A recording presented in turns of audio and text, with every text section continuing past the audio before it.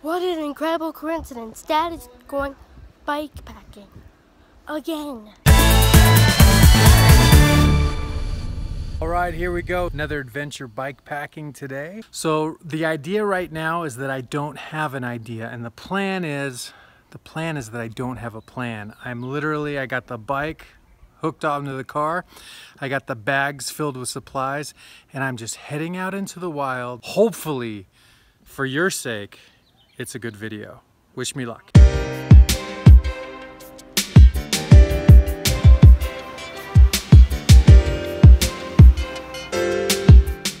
My life is pretty hectic. I have a very demanding career that keeps me hopping. I've got 2 younger kids who've got tons of activities that they have to do. And then I have a wife who likes to do her stuff. So between my kids, my job, my wife, and just life in general, it's hard for me to plan things. Sometimes my wife will say at 3 o'clock in the afternoon or at 4 o'clock in the afternoon, why don't you go camping? And I'll just take that and run with it, right? Because it doesn't always come. I'm not kidding when I say I don't know what the plan is. I've got 4 or 5 different options in mind, but to say I have a plan would be completely inaccurate, so. And I got this motorcycle right on my butt, man. Here he goes.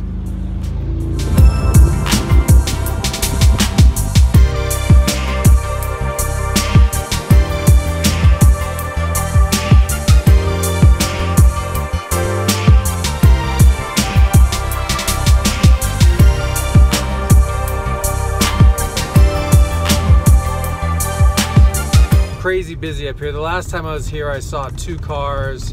I've probably passed 14 or 15 cars already. I'm just stoked to see so many people getting outside. They're outdoors, they're having fun, man. That's what it is all about. I am going to drive, hopefully just a couple more miles, and then I'll get out of the car, get on the bike. There's a lake I haven't been to yet, and I'm gonna see if I can get to it tonight. The problem is it's already 6 o'clock at night, so at best I've got about an hour and a half of daylight.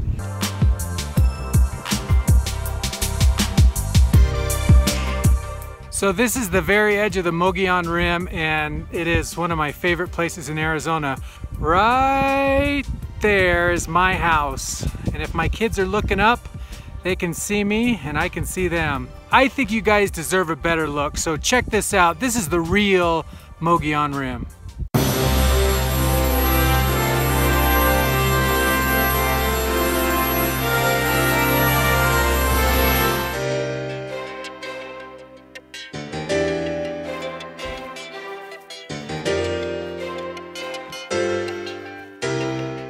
I think if I take Road 123 for like 10 miles, I'm gonna hit a lake, so that's the plan for right now.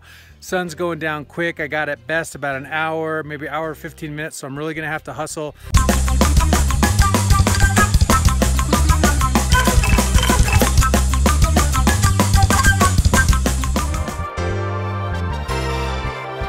Okay, I'm a couple miles in. So far it's been mostly downhill, which is good and bad. It's good because it'll save time today. It's bad because tomorrow's gonna be primarily uphill, so hopefully I can get to my campsite before it gets too dark. I'm not a big fan of setting up in the dark, but you gotta do what you gotta do.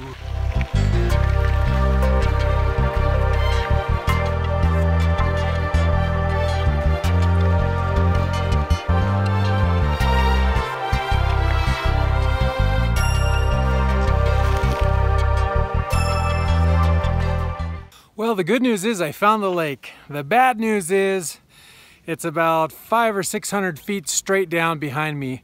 So the map that I used showed the road dead ending at the lake, which it does, but it didn't show the contour lines to where I could see that it actually, you have to drop way, way, way down. So I got a little bit of daylight left, probably about 20 minutes. I'm gonna see what I can find. This is what the adventure is all about. When you don't make a plan, you just gotta be flexible. So that's what I'm trying to do.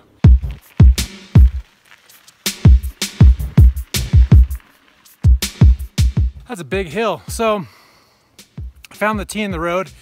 I'm gonna head down here, This is my last hope to get near water tonight, but no big deal. I know where the lake is and I have a pretty good lay of the land. So worst case scenario, I set up in one of these trees over here.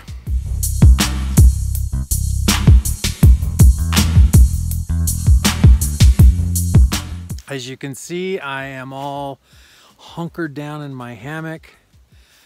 Right outside my window here, I can see the lake, but it's still just too steep for me to want to take my bike down. If I was backpacking, it'd be no big deal, but I don't want to carry a 55-pound bike back up this steep hill. So real simple overnighter, nothing too fancy. Hope you guys are enjoying this adventure, and we'll see you in the morning. I'm here next to the Blue Ridge Reservoir. Spent the night, had a nice night. Nothing really exciting to report. There's the hammock behind me. It's the trail layer made by Simply Light Designs. You guys have seen, I got a review video. Really simple. I have a tree strap, goes to a carabiner. Down the whoopies here. And that's it.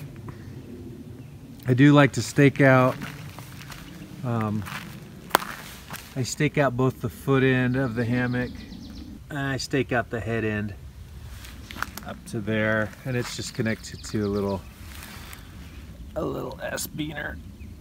So, under quilt, this is a war bonnet, 3/4 length, 20-degree Wookie.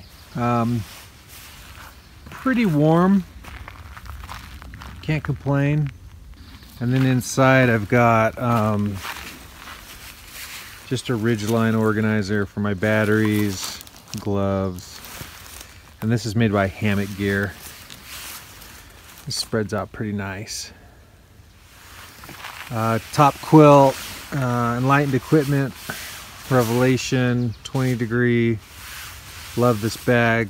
Pretty much my go-to bag for everything. Then I have this down pillow. I don't know where I got this thing.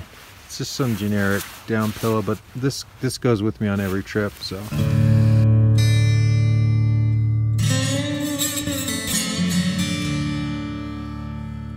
I don't know what kind of bird that is. It might be a vulture, but it's just this massive thing. It's right above my hammock. He's got his wings all spread out. It's kind of freaking me out a little bit. He's intimidating me. I feel intimidated.